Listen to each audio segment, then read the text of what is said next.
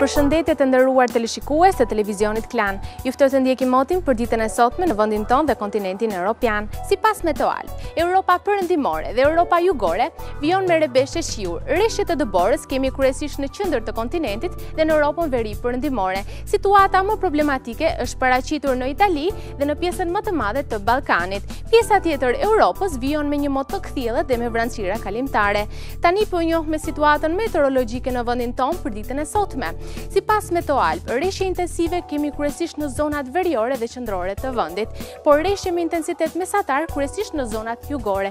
Në pjesën e dytë të ditës kemi një përmirësim të përkohshëm të motit. Temperaturat e ajrit rriten lehtë në orët e para të ditës me 10 gradë Celsius, ndërsa në mesditë me 3 deri në 4 gradë Celsius. Era do vijojë të fryej deri në mesatare, por herë dhe e fortë, me një shpejtësi 70 km/h në drejtimin kryesisht jugor, dhe kjo do të bëjë që në brigjet etare të gjenërojë dallgëzimi 5 ball.